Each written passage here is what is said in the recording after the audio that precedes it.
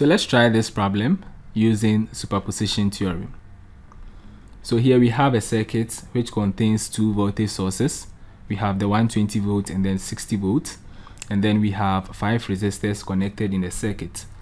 Now we are asked to find A, the value of I1 and I2 when the 120 volt source is deactivated, and then B, to find I1 when the two voltage sources are all in the circuit. So given a circuit which contains two or more sources, superposition theorem allows you to consider one of the sources at a time while you deactivate the other, and then consider the second source while you deactivate the first. So that is exactly the idea we are going to carry in order to solve this problem. So for A, we are going to find the value of I1 and I2 when the 120 volt source is deactivated. So let's solve this problem together.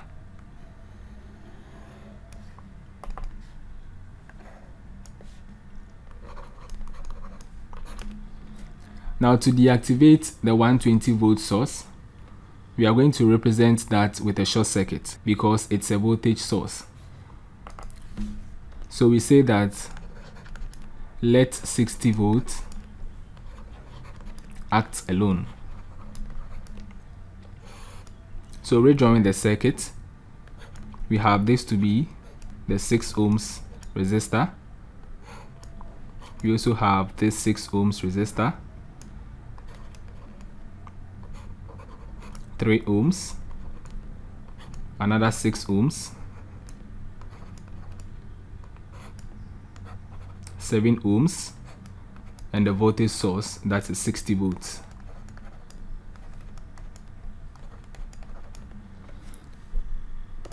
So from the circuit given, you realize that I1 is basically the current or the total current produced by the 60 volt source when it is acting alone. So to find the value of I1, we basically need to find the total resistance for this circuit, and then we divide the value of the voltage source by the total resistance for this circuit. So that will be the value of I1. So first of all, let's find the total resistance for this circuit. Now for this circuit, we have these two resistors connected in parallel, and their combination will be in series with a 3 ohms resistor. So we are going to have something like this. We have the 7 ohms resistor, this is the 6, and then we are going to have the combination of these 3 resistors here. Now the combination of these 3 resistors will be in parallel with this 6 ohm resistor, and the combination of that will be in series with this 7 ohms resistor. So we have 6 parallel 6, all plus 3, all parallel 6, and then all plus 7. So let's call that RT prime. So that is equal to 6 parallel 6, all plus 3, all parallel 6, and then plus 7. So let's simplify this. Now 6 parallel 6 is 3, so we have 3 plus 3, all parallel 6, and then all plus 7.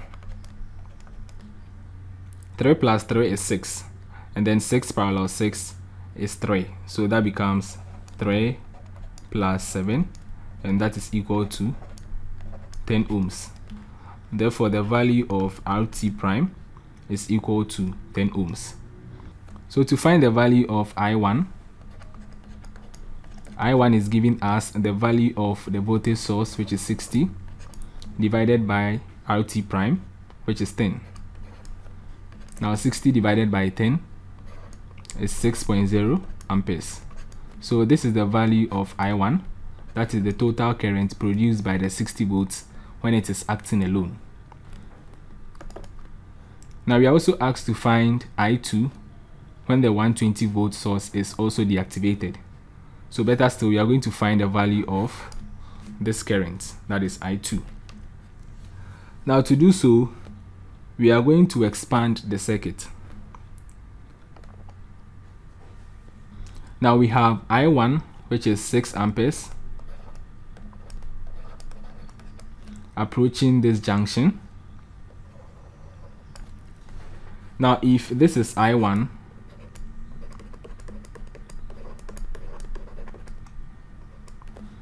we are going to have this resistor, which is 6 ohms,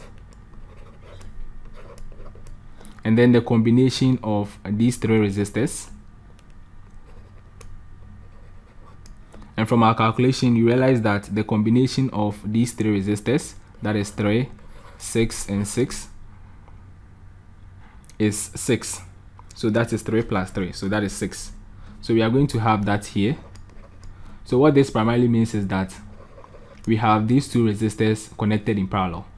Now because the 2 resistors are of the same value, it means that the total current that is approaching this junction will be shared equally between these 2 resistors. So we have 3 amperes flowing in this branch, and also 3 amperes flowing in that branch. Now since we are interested in the value of I2, let's focus on the current that is moving this way. So now we are going to split this 6 ohms resistor into 3, 6, and then 6. So we have this to be 3 ohms, and then we have this 6 here, and also this 6 here. So we have this to be 6 ohms and then 6 ohms, and then we have 3 amperes approaching this junction. Because the 2 resistors have the same resistor value and they are connected in parallel, the current approaching this junction will be shared equally between the 2 resistors. So the total current approaching this junction is 3 amperes. Therefore we have 1.5 amperes flowing in this direction, and also 1.5 amperes flowing in that direction. So the current value of I2 is going to be 1.5 amperes. Therefore we have I2 to be equal to 1.5 amperes. Now you can confirm this using the current division rule. Whichever way you do it, you are going to arrive at the same answer. So these are the values of I1 and then I2 when the 60 volts is acting alone, or better still, when the 120 volt source is deactivated. Now let's move on with B. We are going to find the value of I1 when the 2 voltage sources are all in the circuit. So to do so, first of all, we need to find the value of I1 when the 60 volt is acting alone, and also the value of I1 when the 120 volt is acting alone, and then we can add the 2 current values. Now we've already found the current value I1 when the 60 volt is acting alone. So that is what we got to be 6.0 amperes. So let's say that that current I1 is the same as I1 prime, and that is equal to 6.0 amperes. Now the reason why we are going to denote that as I1 prime is basically because we are going to find the value of I1 when the 2 voltage sources are acting alone. So basically this is the first one, that is when the 60 volt is acting alone.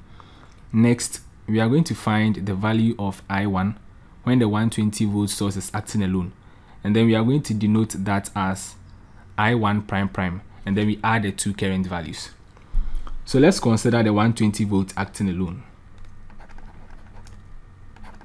So we say that let 120 volts act alone. So we are going to deactivate this, that is the 60 volt source. We are going to represent that with a short circuit. Now let's redraw this circuit deactivating the 60 volt source.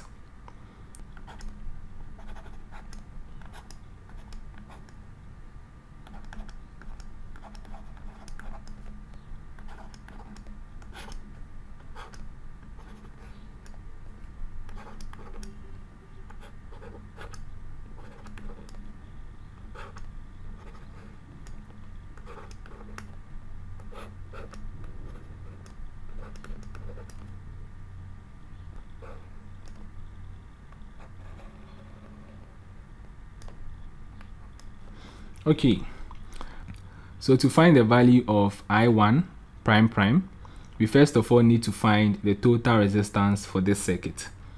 Notice that the total current produced by the 120 volt source when it is acting alone will be the total value of current for I2. Notice that the original direction of I2 is moving this way. However, we are going to consider the current to flow from the positive terminal of the voltage source, that is considering the conventional flow of current. So instead of having the direction this way, we are going to have the direction that way, so that whatever current value that we get, we are going to negate that current value. So if this is I2, then we have this to be I1. Notice the direction of the two currents, I1 and I2. Now let's find the total resistance for this circuit. So that is given by RT prime prime, and that is equal to, now we have 7 in parallel with 6, and then the two are in series with this 3 ohms resistor. The combination of these 3 resistors are going to be in parallel with 6, and then all of that in series with 6. So we have 7 parallel 6 plus 3 all parallel 6, and then all of that plus 6. Now 7 parallel 6 is 42 over 13. So we have plus 3 all parallel 6 plus 6. Now 42 divided by 13 plus 3 is equal to 81 over 13. So we have RT prime prime, which is 81 over 13 parallel 6 all plus 6, 81 over 13 parallel 6 gives 162 divided by 53, and then plus 6, and then when you add the two resistor values, you have 480 divided by 53. So this is the value of RT prime prime. Now let's find the value of current produced by the 120 volt source when it is acting alone. So that is given by I2 equals 120 divided by 480 over 53. So we have I2 equals 120 divided by 480 over 53, and that is equal to 13.25 amperes. Now since we directed the current in the opposite direction, then it means that we need to negate this value. Therefore the value of I2 is going to be negative 13.25. So how do we find the value of current flowing in this branch, that is I1 prime prime? So to do that, we need to re-expand the circuit. Now we have I2 flowing in this direction. We have I2 to be equal to negative 13.25 amperes. And then we have these resistors, that is the 6 ohm resistor, and the combination of these 3 resistors connected at this node. Now the combination of these 3 resistors is 42 over 13 plus 3, which is 81 over 13. So we have this to be the 6 ohms resistor, and then this to be the 81 over 13 combination resistor. Now let's find the current flowing through this branch. So the current flowing through this branch is given by current value 81/13 ohms is equal to, now using the current division rule, we have this resistor value, that is 6, divided by the sum of the two resistors times the total value of current approaching the junction. So that is negative 13.25, and that is equal to negative 6.5 amperes. So we have negative 6.5 amperes flowing in this direction.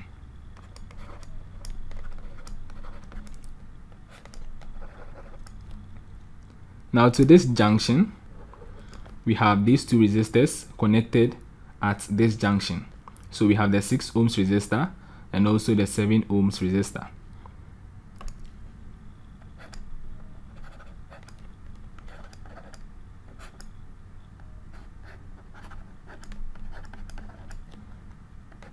Now the current that flows through this branch is the current I1 prime prime. So to find the value of current flowing in this branch, that is given by, now using the current division rule, we have I1 prime prime equals the value of this resistor divided by the sum of the two resistors times the total value of current approaching this junction, which is negative 6.5 amperes. Now 6 divided by 13 times negative 6.5 gives negative 3. So we have I1 prime prime to be negative 3 amperes. Now since we are asked to find the value of I1 when the two voltage sources are all in the circuit, then we say that the value of I1 is equal to I1 prime plus I1 prime prime. Now we had the value of I1 prime to be 6 amperes. So we have 6 plus, and the value of I1 prime prime to be negative 3. So 6 plus negative 3 is 3. Therefore, we have the value of I1 to be 3 amperes. So that's it for today's video. Thanks for watching and see you in my next video. Bye bye.